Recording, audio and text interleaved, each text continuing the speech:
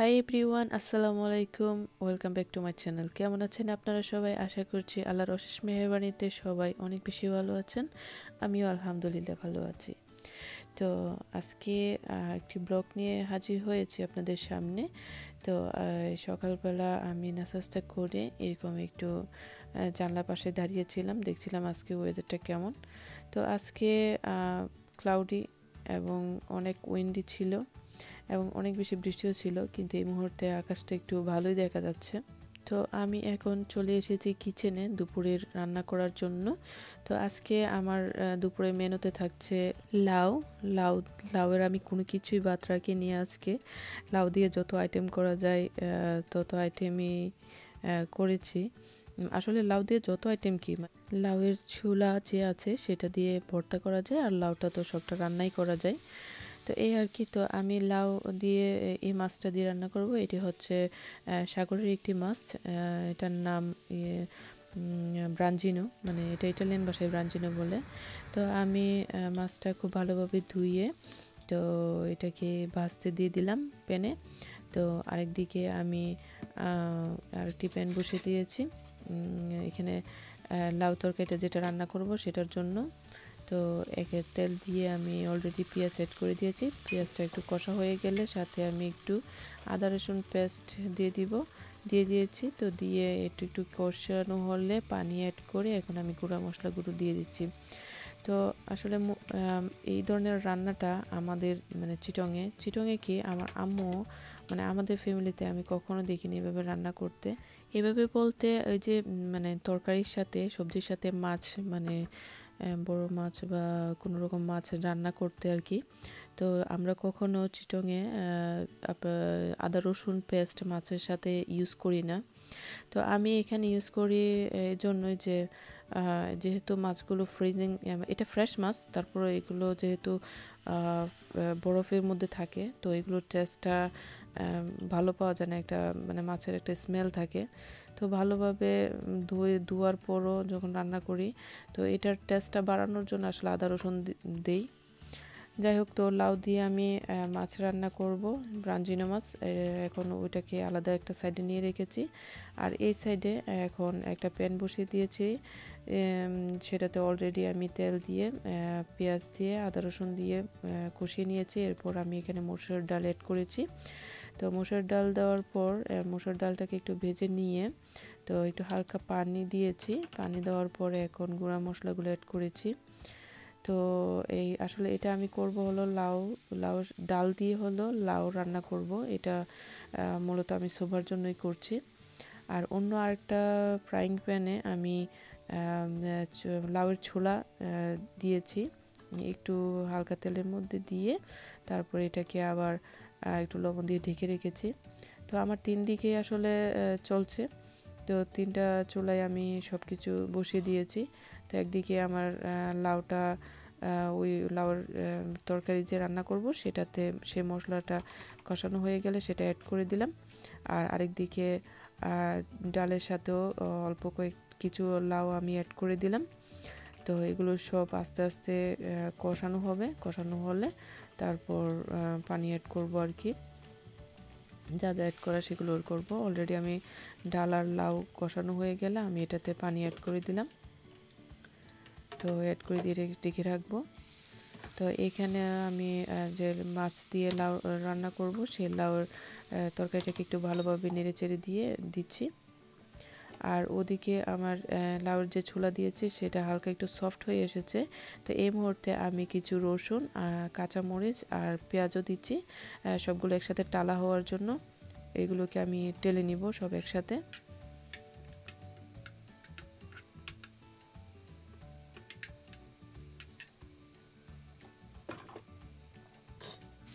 তো দ্রুত হাতে আমি কাজ করছি আসলে। তো এদিকে লাউয়ের তরকারির জন্য আমি কিছু টমেটো অ্যাড করে দিলাম, আর 2টা কাঁচামরিচ কেটে দিয়ে দিলাম। তো এটা আর একটু সফট হয়ে আসলে তখন আমি মাছ অ্যাড করে দিব। তো এদিকে ডাল আর লাউয়ের মধ্যে টমেটো আর কাঁচামরিচও অ্যাড করে দিয়েছি। তো এখানে লাউ তরকারিতেও আমি মাছটা অ্যাড করে দিলাম এখন আবার, দিয়ে এখন পানি দিয়ে দিব। বেশি নাড়বো না কারণ মাছগুলো আবার ভেঙে যাওয়ার সম্ভাবনা আছে বেশি নাড়লে। তো এতটুকুর মধ্যে আমি ঢেকে রাখবো। ঢেকে যখন এটা বলক আসবে তখন আঁচটা কমিয়ে দিব। তো এটা আস্তে আস্তে হবে। তো ওই পাশে আমার লাউয়ের যে ছোলা টালতে দিয়েছি ওটা মোটামুটি টালা হয়ে গিয়েছে সব কিছু একসাথে। তো আমি এটাকে ভর্তা বানিয়ে নিব। এই যে আমার পাটা পোতা নিয়ে আমি হাজির হয়েছি ভর্তা করতে। আগে আমি এই ভর্তাগুলো করতাম হলো ব্লেন্ডারে। তো এখন পাটা নিয়ে আসার পর থেকে আমার খুব ভালো লাগে আসলে পাটাতে সব কিছু করতে। আসলে দেশের একটা আমেজ পাই। আর আসলে কি মানে ফ্যামিলির একটা মায়া যেন জড়িয়ে আছে আমার এই পাটাতে। কারণ আমার এই পাটাটা আমার ছোট ভাই আমাকে আসার আগের দিন কিনে দিয়েছিল। তো এই জন্য আরও বেশি ভালো লাগে। যে কোনো কিছু ইচ্ছা করে পাটাটাতে একটু করে নিই। এখন আর ব্লেন্ডারে হাত দিতে ইচ্ছে করে না। আসলে ব্লেন্ডারে করলে আরও তাড়াতাড়ি হয়। পাটাতে আমার একটু কষ্টই হয়, কারণ আমার একটু পেনের সমস্যা আছে। যখন আমি কিছু বেটে নেই তখন আমার হাতে অনেক পেন হয়। তো যাই হোক, তারপরে একটা মনের শান্তি। তো আমার লাউয়ের চুলার ভর্তা অলরেডি রেডি। তো এখন এটা আমি তুলে নিব। তো তুলে নেওয়ার পর আমার রান্না ওদিকে সব কিছু চুলায় আছে এখনও তরকারিগুলো। তো এদিকে যেগুলো আদুয়া রয়ে গিয়েছে আমি সেগুলো এখন বেসিনে রেখেছি। তো সেগুলো আমি ক্লিন করে নিচ্ছি আস্তে আস্তে। তো রান্নার পাশাপাশি তো ক্লিনিংটাও করে ফেলতে হয়, না হলে তো সব কাজ আসলে জমে থাকে। তো আমি আস্তে আস্তে এগুলোকে সাবান টাবান লাগিয়ে নিয়ে তারপরে ক্লিনিং করে নিব। তো আমার এই ভিডিওটি আপনাদের যাদের ভালো লাগবে প্লিজ আপনারা অবশ্যই সাবস্ক্রাইব করবেন। আজকে যারা নতুন আমার চ্যানেলে জয়েন হয়েছেন প্লিজ আপনারা সাবস্ক্রাইব করে নেবেন এবং পাশে থাকা বেল আইকনটিকেও প্রেস করে দিবেন।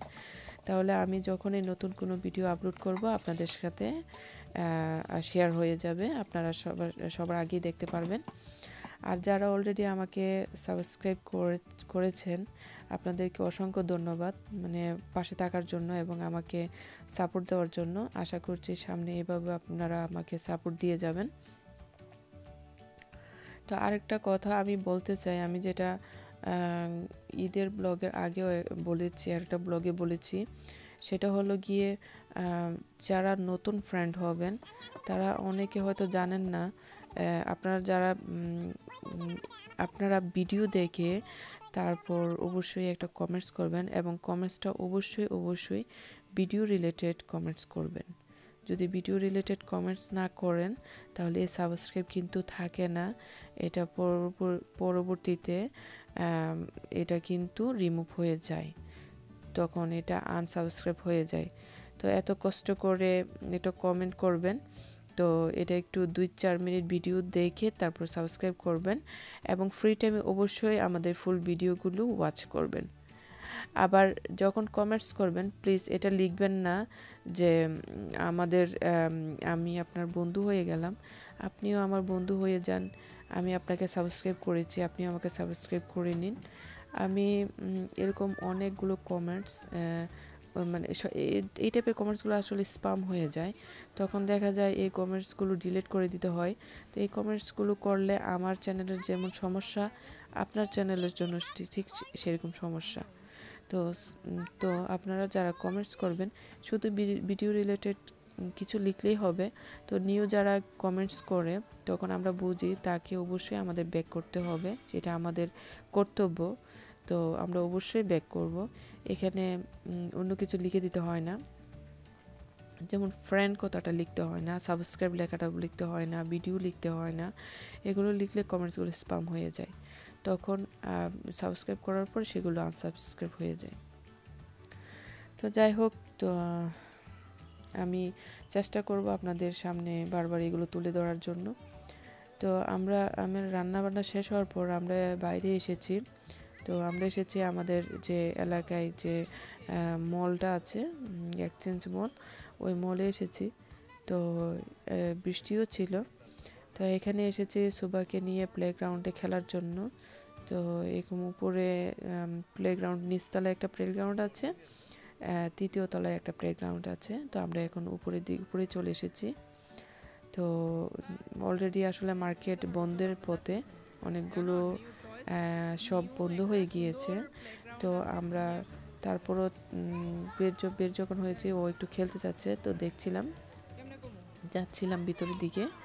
তো যেতে যেতে যে দেখছি, আর বাইরে থেকে একটু ফুটেজ নিয়েছি বিভিন্ন শপের। তো এই শপটা না আমার খুব পছন্দ। এখানে হাউস হোল্ডের অনেক সুন্দর সুন্দর জিনিস আছে, শোপিস থেকে নিয়ে মানে বাসার যাবতীয় যত জিনিস আছে সব কিছু এই শপের মধ্যে আছে। মানে খুবই সুন্দর, খুবই সুন্দর, খুবই সুন্দর। আমি দেখলে আসলে খুব মুগ্ধ হয়ে যাই, ইচ্ছে করে আমি সব কিছু কিনে নিয়ে আসি। আসলে সেটা তো হয় না, কিন্তু আমার আসলে দেখতে খুব ভালো লাগে, খুবই ভালো লাগে। তো আমরা এসেছি, দেখছি, তো একটু দেখে দেখে তারপরে সামনের দিকে যাচ্ছি, এই অবস্থা আর কি। তো আপনারাও সাথে থাকুন।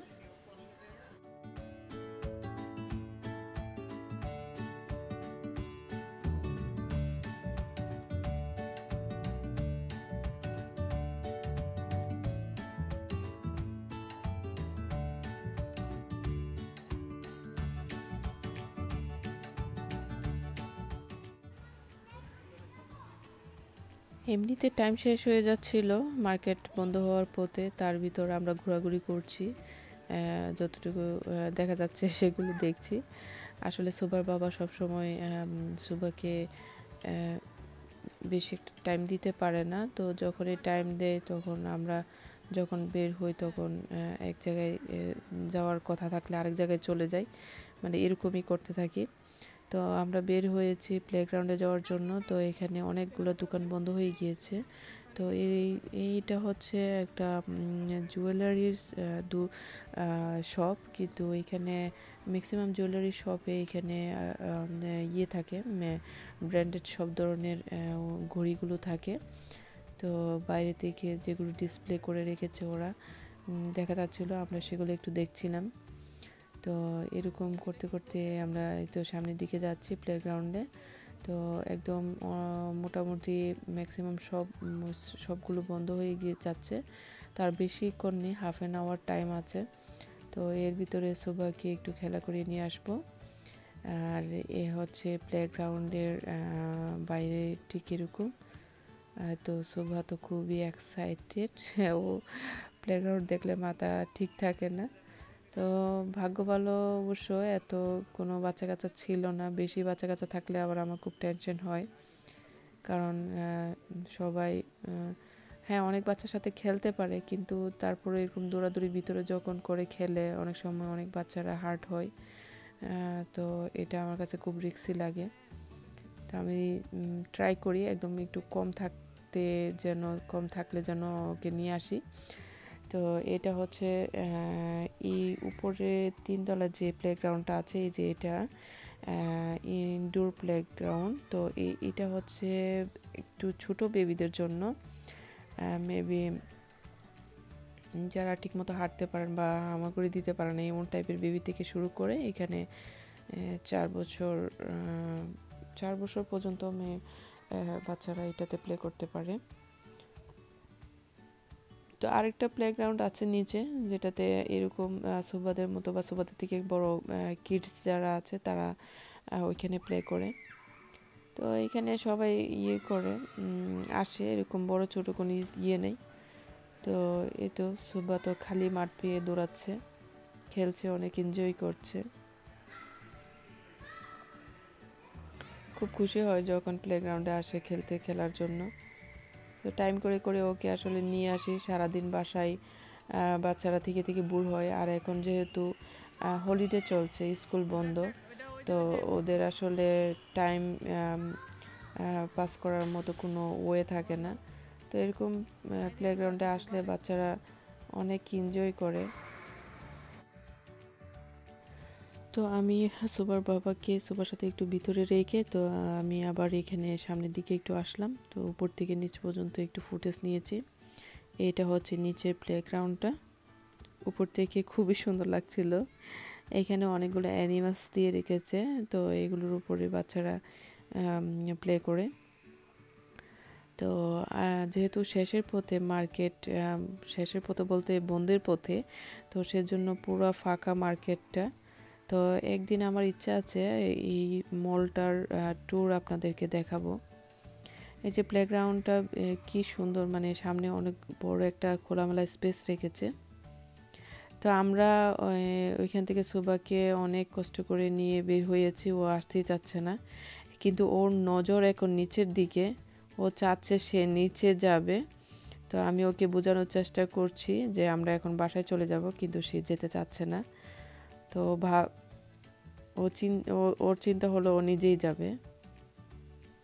তো অনেকগুলো লিফট বন্ধ হয়ে গিয়েছে। তো আমি বুঝে পাচ্ছিলাম না যে আসলে কোন দিক থেকে নামবো, কারণ আমি এরকম ক্লোজিং টাইমে আমি কখনো ওই মার্কেটে আসিনি। তো এখন দেখছিলাম যে এদিকে নামতে পারবো কি না। দেখি যে না, এটা চলছে, এসকেলেটরটা চলছে, তো এসকেলেটর দিয়ে নেমে যাচ্ছি।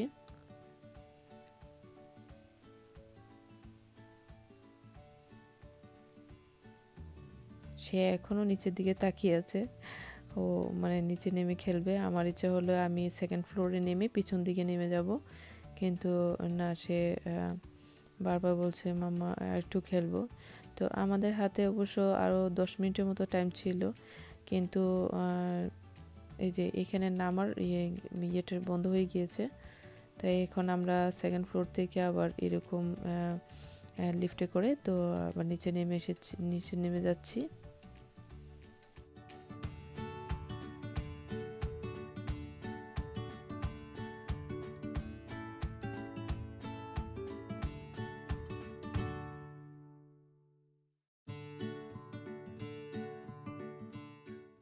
নেমে আর কোনো কথাই নেই, দৌড় শুরু করে দিয়েছে। এখন মানে সে কোন দিক দিয়ে যাবে সে নিজেও জানে না, সে উল্টা দিকে দৌড় দিচ্ছিল। তখন আবার বলছি যে না, এদিকে না, এই পাশ দিয়ে যেতে হবে। তখন এই যে এখন খুব খুশি হয়েছে, এখন সে খেলবে একটু। তো এখানে দেখলাম আরও অনেক লোকজন আছে, তো ভাবলাম যে ঠিক আছে, যেহেতু খেলতে চাচ্ছে একটু খেলা করুক। তো বন্ধের অনেক পর পর্যন্ত অনেকে ছিল, কিন্তু মেন গেটটা বন্ধ হয়নি। মেন গেটটা হওয়ার আগ পর্যন্ত অনেক লোকই ভিতরে ছিল। তো ভাবলাম এত মানুষ আছে ভিতরে, তো একটু খেলা করুক ভিতরে গিয়ে।